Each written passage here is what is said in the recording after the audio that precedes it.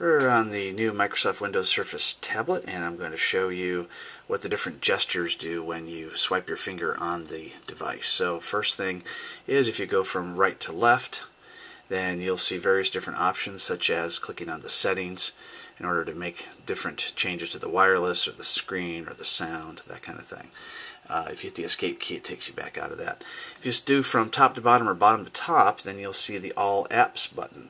Click on the All Apps button and it shows you all of the apps on the screen. It doesn't show you just the ones in the Metro interface. A lot of people think that what's on the Metro interface is actually everything that's there, but that's not the case. This is everything, all the different programs that are there. Click the Home button on the computer. It takes you back to the Metro interface. And so whether you go top or bottom, bottom to top, you end up with that same option. So let's go from left to right, and we'll see a different option that shows up, and that is it takes us to the traditional looking desktop that you have on a regular Windows PC. Of course, you don't have the start menu, but it does look like more like what we're used to.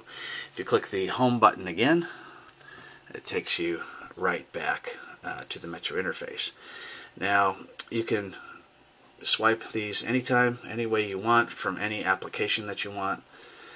You can also move the image off to the left, off to the right.